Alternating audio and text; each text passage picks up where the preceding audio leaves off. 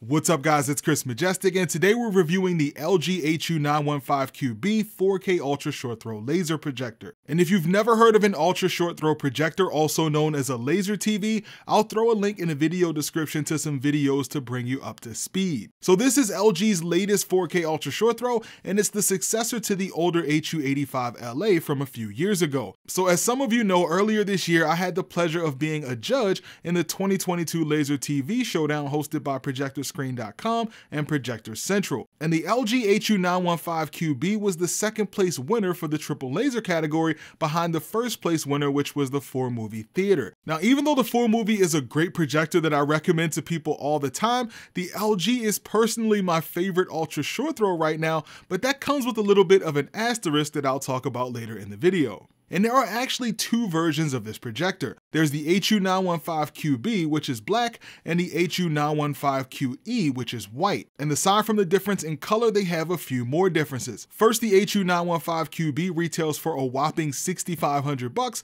and the QE costs a little less, being priced at $6,000.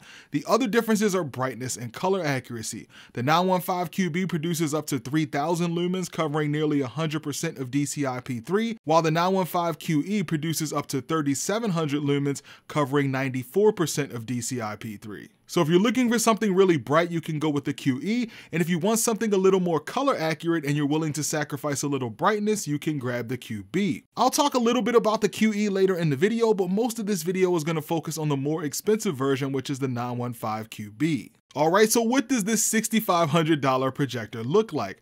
Well, most of you know I prefer ultra short throw projectors to be black, so I was instantly partial to the 915QB. It has an overall design very similar to the older HU85LA. It has black fabric in the front hiding 40-watt internal speakers. They move the power button to the bottom center of the projector, so you'll find that hiding up under the front. The top, of course, contains the recessed lens as well as the focus dial, which is hidden behind a small door. And even though I used to prefer digital focus, I found that over the past couple years, I actually prefer the manual focus dial, as I find it much easier to get the focus dialed in compared to using a remote. The sides of the projectors are reserved for ventilation. There are 4 adjustable feet on the bottom, which is 100% necessary considering how close this thing sits to the screen, since it can be a little tricky to get it lined up. And like most projectors, the ports are on the back. It comes with 3 HDMI ports, with 2 HDMI 2.0B ports and 1 HDMI 2.1 port. It also has 2 USB ports, an optical audio out, and an Ethernet port. The main thing that sets the HU915 apart from the other ultra short throws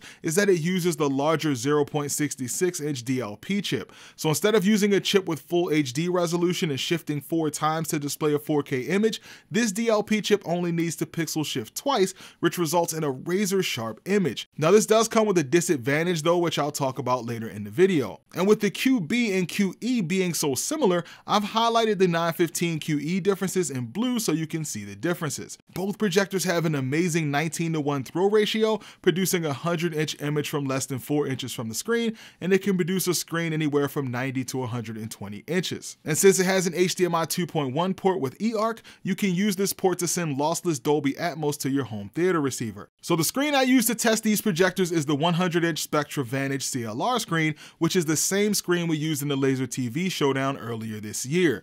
This is a great screen that does a nice job of rejecting ambient light in the room and pairs perfectly with the LG with its really low throw ratio and pretty much every other ultra short throw projector I've tested. And if you're interested in buying this screen or any of the other projectors mentioned in this video, be sure to use the links in the video description from our channel affiliate Projectorscreen.com. They have great deals on all of these projectors and even offer screen bundle deals when you buy a projector.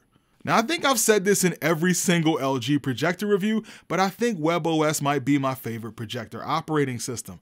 It's snappy, well-designed, and makes the projector feel like a TV, since all the elements are easy to read and laid out in a way that makes sense. You get access to all your favorite streaming apps, including Netflix, which is a rarity nowadays. You also get a ton of picture control options, which makes this projector much easier to calibrate compared to some of the other projectors out there. And this brings us to my favorite projector remote, which is LG's Magic Remote. Now, I've talked about this enough in the past, so I won't bore you with all this thing can do, but the Magic Remote is backlit and has a ton of buttons, including shortcut buttons to picture control as well as app controls. The Magic Remote has the unique ability to make your projector feel like a smart TV, which is rare with most projector remotes. And when it comes to picture modes, you get several picture modes on this projector with separate modes for SDR and HDR content. For SDR content, I found that I preferred standard mode during the day and cinema mode at night. Now, I will say that almost every mode requires a bit of tweaking since the image has a noticeably blue hue to it. And vivid mode is insanely blue to a point where it's kind of ridiculous,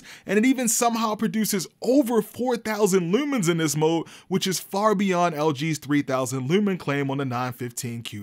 The rest of the modes were pretty close to 3,000 lumens, with cinema and filmmaker mode being the darkest, but providing the most accurate image. It has an iris setting which allows you to lower the overall brightness, but the lower brightness setting is super blue and doesn't look good, so I recommend leaving it at its brightest setting. I found that setting the white balance to warm and bumping the red while dropping the blue and green balance seemed to improve the image quite a bit, but there are endless options for you to go crazy and get the perfect image if you want. So when I say this projector is sharp, I mean it's noticeably sharper than the others. It's not just sharp, it has fantastic focus uniformity, which also seemed to be a bit better than the competing projectors. And when it comes to brightness in the daytime, the 915QB did a great job with SDR content, outperforming projectors with similar brightness claims. That being said, the 915QE was even brighter and worked even better during the middle of the day in my bright living room, where every extra lumen counts. Now, it did take a bit of tweaking to get the 915QE's colors where I wanted them to be, but once I made a few tweaks, I found the image to perform well in my room as long as there was no direct sunlight. And the HDR performance was absolutely fantastic from the 915QB. Cinema HDR mode looked the best in a dark room, with the brighter modes of course looking better during the day. Now, like most ultra short throws,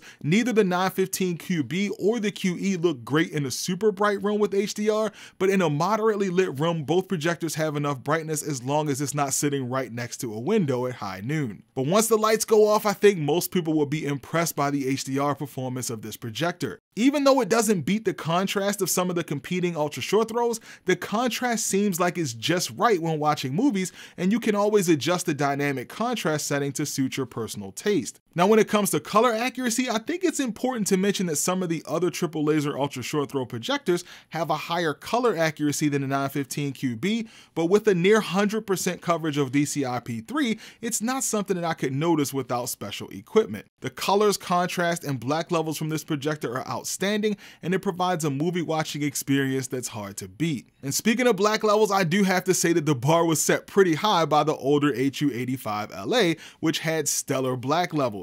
Well, even though neither the 915QB or QE are quite on that level, it still has pretty good black levels. Even in its brightest mode, I never found the black levels to look bad, and the shadows and dark scenes in movies never appeared gray or washed out. The next category is actually one of the shortfalls of this projector, and that's gaming. Even though 4K games look absolutely fantastic, it unfortunately has input lag that's too high for any fast-paced or competitive gaming. I measured the input lag at 79 milliseconds, which is far too slow for me to play Call of Duty without frustration. Now, if you're just a casual gamer who plays racing games or anything that doesn't require super fast reaction, you'll love how the games look from either of these projectors, but input lag is definitely not its strong suit, which I'll elaborate on a little bit later. And this brings us to the built-in 40-watt speakers. I think the speakers in this projector far outperform the speakers in the older HU85LA, which felt super tiny and lacked depth. These speakers have fairly decent range, even though like most projector speakers, they lack bass. So if you're just watching TV shows or watching something that's not really immersive, the speakers are just fine, but for movies, I would definitely recommend home theater speakers for the best experience. When it comes to projector noise, I was thankful that the 915QB and QE don't have the laser whine issue that I experienced with the HU85LA. The only time I could really hear it was during really bright scenes with the sound off or turned down. Okay, so the LG HU915QB is clearly a fantastic projector, but like all products, it's not perfect. So this is the section of the video I call caveats, where I talk about things I don't like or things that could be better. And the first issue is input lag. Now, I did expect the input lag to be a bit higher than the other ultra short throws, since these projectors used a larger 0.66-inch DLP chip, but even the 67 millisecond input lag reported by other reviewers in game mode is still a bit too high for competitive gaming. Another issue I noticed was rainbow effect. Now, oddly enough, LG's laser imaging system, which lacks a color wheel, is actually supposed to eliminate rainbows, but I was able to see it when quickly moving my eyes across the screen. Now, that being said, it didn't take away from my personal viewing experience, so I'm not going to hold that against it. And the last concern I have is that these projectors do not have an eye protection sensor. Now this is obviously not going to be an issue for everyone, but I do have a 2-year-old running around the house, and considering you're paying at least $6,000 for one of these projectors, I definitely think you should have some sort of eye protection. Now before I end this video, I know I have to talk a little bit about how it compares to the Formovie Theater, considering that's the projector that won the shootout, and it's a highly recommended projector. So why do I prefer the LG over the Formovie? Well, this is completely my own personal subjective opinion, but I think the sharpness is a major aspect of a 4K projector, or even a TV for that matter, and there's a very noticeable difference between the Formovie and the LG. Now the Formovie doesn't look terrible or anything, but when you compare the sharpness to the LG, it's really no contest.